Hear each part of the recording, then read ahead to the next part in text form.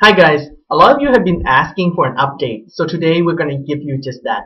We're going to use Hippo-ADK to make a game called MoleMash, which is basically smashing the moles. So, of course, we will have to use the canvas to make these backgrounds, and then we'll add some pictures of the mole, as you can see like this, 1, 2, and 3. And in order to hit the mole, you can either use the touch screen, use these buttons on your phone, or you can use hardware like Hippo-ADK.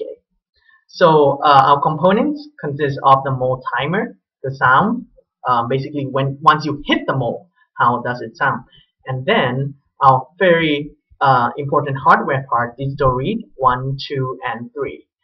Digital read 1, 2, and 3 will connect with Hippo-ADK using USB accessory, as you can see right here. Now, here are all the components you need, an interface. Now we'll move on to the code parts. So the blocks, the software parts is very easy and intuitive.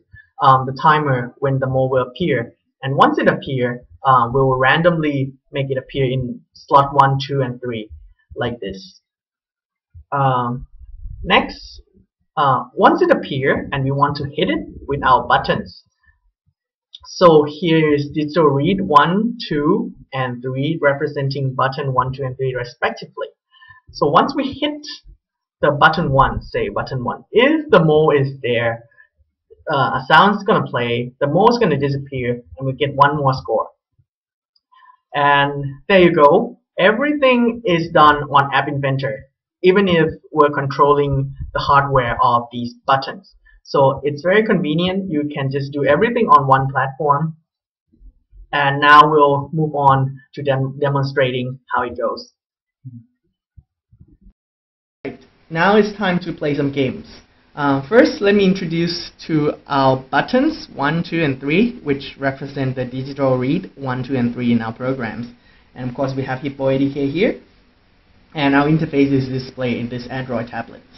Now, let me try to play the game as is in progress. As you can see, if I press the right button, see, there will be some sound and the mole will disappear. If I miss it, nothing happened.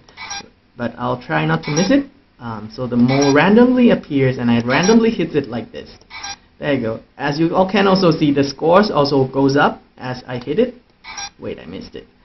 So a lot of you might ask, why am I doing this? Especially those of you who were born later than 1990s.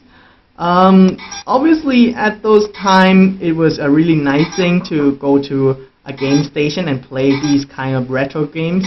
So those of you who are nostalgic as I am, this will be a really nice change of pace to those smartphone games that you were playing using only tablets. You can use these mechanical like buttons and hit these moles and remember the good old days.